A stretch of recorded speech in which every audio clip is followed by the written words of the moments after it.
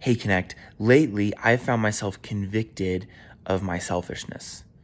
I'm often looking for ways to get my things my way. And sometimes it's at the expense of others, and I hate that.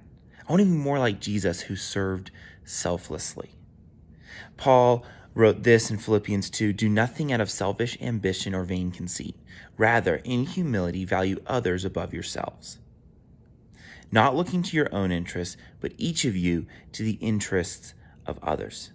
In your relationships with one another, have the same mindset as Christ Jesus." I want to be more like Jesus. I want to serve selflessly.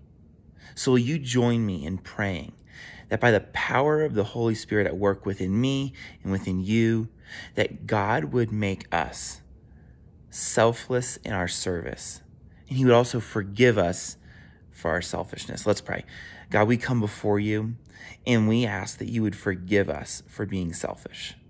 Would you transform our hearts by the power of the Spirit, and would we become more and more like Jesus, serving selflessly, especially those around us, our neighbors, in our local community. We ask this in Jesus' name. Amen.